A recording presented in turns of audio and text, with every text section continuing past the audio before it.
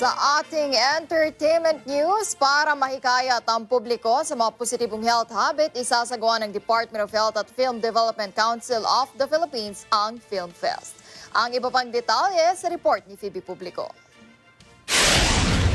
Nagpartner ang Film Development Council of the Philippines o FDCP at ang Department of Health o DOH upang isagawa ang Healthy Pilipinas Short Film Festival o HPSFF na may layuning itaguyod ang isang mas malusog na bansa. Simula na yan sa June 24, 2022 sa Shangri-La Plaza Red Carpet, Ortigas. Susundan din ito ng mga online screening at tatakbo mula Hunyo 25 hanggang 26 ng taong ito. Ang Healthy Pilipinas ay isang kampanya sa pangunguna ng DOH na layuning hikayati ng mga positibong habit sa kalusugan ng mga Pilipino, lalo na sa pag-iwas sa pagkalat ng sakit. Katuwang nila rito ang FDCP mula noong 2021. FDCP forged, this wonderful partnership with the Department of Health in the middle of the worldwide pandemic. Actually, dito kami talaga naging close ng DOH. It's amazing how being in lockdown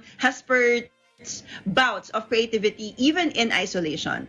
Ayon kay Dr. Beverly Ho, ang Concurrent Director of Health Promotion Bureau ng DOH, isa ang visual media sa may malaking bahagi upang maiparating sa bawat Pilipino ang kahalagahan ng kalusugan. We're very happy that we're finally getting the entire country and the world to see the results of this partnership with the Film Development Council of the Philippines. We thank all the directors, the artists, the team who made all of these. 6 na filmmakers mula sa iba't ibang panig ng Pilipinas ang magko-compete na may 15 minutong haba ng pelikula na may kinalaman sa iba't ibang health issues. Sila ay nagmula sa mga probinsya ng Pampanga, Cebu, Cagayan de Oro, Zamboanga at Metro Manila. Ang 6 na film entries ay may titulong Ang Paboritong Pinggan ni Nanay by Carlo Enciso Catu, Child's Play by Julian Ilagan, Brand X by Keith De Deligiro,